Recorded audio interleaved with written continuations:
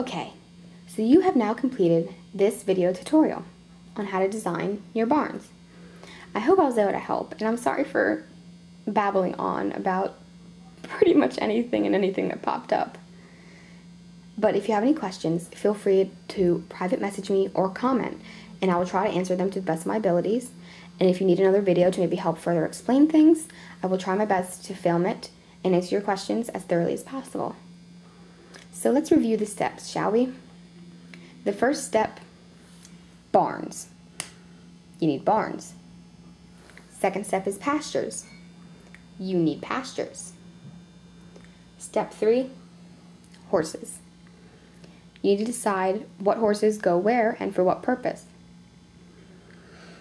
Step 4 is detail.